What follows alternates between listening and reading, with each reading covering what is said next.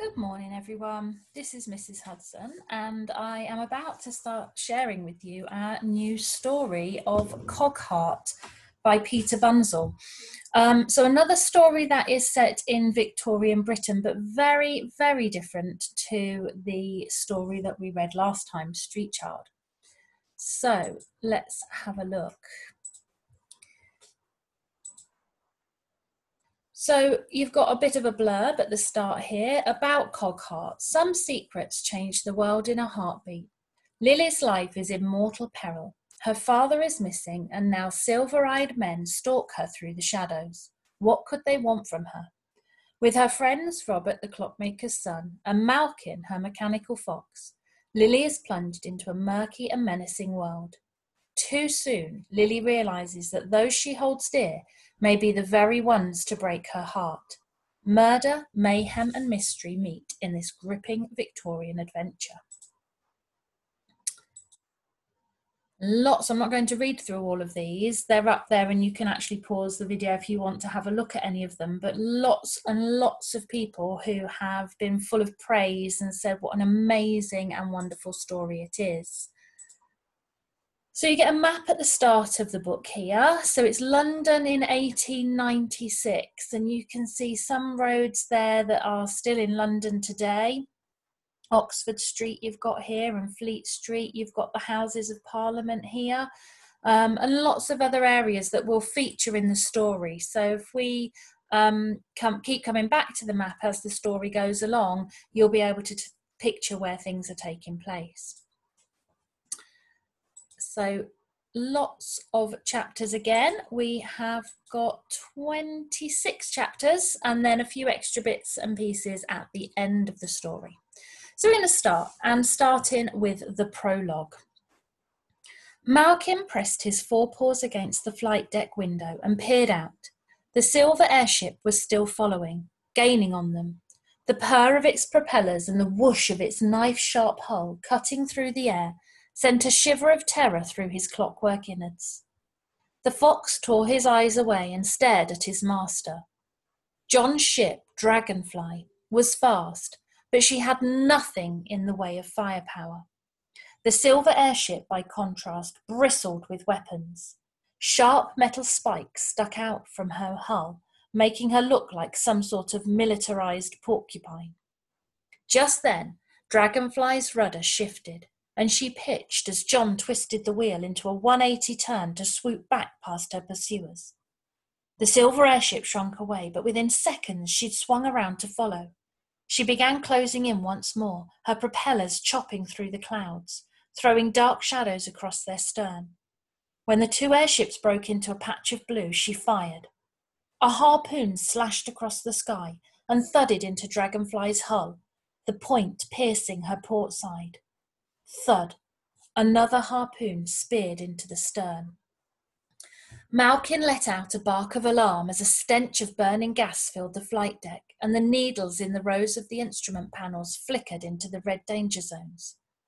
Over the whine of their stalling engines, the crackle of straining steel cables could be heard. The silver airship had begun to pull them in. John locked Dragonfly's wheel and engaged her autopilot. He threw open the cockpit door and, with Malkin at his heels, dashed towards the engine room. Pistons pumped and crankshafts turned at full power, while the cabin juddered and shook. In the centre of the floor, a metal egg-shaped pod sat among a tangle of pipes. John threw open its doors. "No room for both of us," he said. "You go, Malkin." The fox gave a whimper of disapproval. "No, it should be you, John. Humans over mechanicals, it's the law." John shook his head. "I can't leave my ship. I need to try and guide her down safely, and you've no opposable thumbs." He gave a half-hearted laugh and withdrew a battered envelope from his pocket. Crouching down, he stuffed it into a leather pouch around Malkin's neck. "This is for my Lily. See that she gets it." "What's in there?" John smiled. "Secrets. Tell her to keep them safe. She mustn't tell anyone about them, not ever. Can you remember that?" "I think so." Malkin prodded the pouch, sniffing at it with his nose. "Good," John said. "Make for Brackenbridge. That's where she'll be. If I get out of this alive, I'll come find her. Is there anything else? And tell her I love her. John ruffled the mechanimal's ears one last time. It's at least a day's journey from here. Have you enough clicks? Malkin nodded. Take your winder anyway. John produced a tarnished key on a chain, unhung it round the fox's neck, next to the pouch. Though heaven knows who'll wind you if I'm not there. Thank you, John. Malkin stepped into the escape pod and curled up on the seat. By all that ticks, I hope to see you again. And I, you, old friend. John shut the door. With a clatter and hum, the pod bay doors opened, and in a jolt, the pod was free. As John watched it through the open hatch, shrinking away in the sky, an image of his daughter Lily flashed into his mind. If only he could see her one last time, tell her the truth about the past. He should have done it long ago, but he'd not been brave enough. Now Malkin would have to take care of things. Everything was in the letter. Another harpoon smashed through Dragonfly's hull, and whirring saw blades cut through the steel ribs, ripping cracks in the ship's tin chest. In a jagged screech, the cracks were wrenched into a doorway, and two silhouetted figures appeared. Their silver eyes glinted in the light. The thinner of the figures raised a stick with a skull handle. Then John felt a blinding shaft of pain, and everything went black. So, lots of things to think about in that part of the story. It's the little taster, the opening part to set the whole scene to the story. What's a mechanimal? What do they exist? Is Malkin the only mechanimal?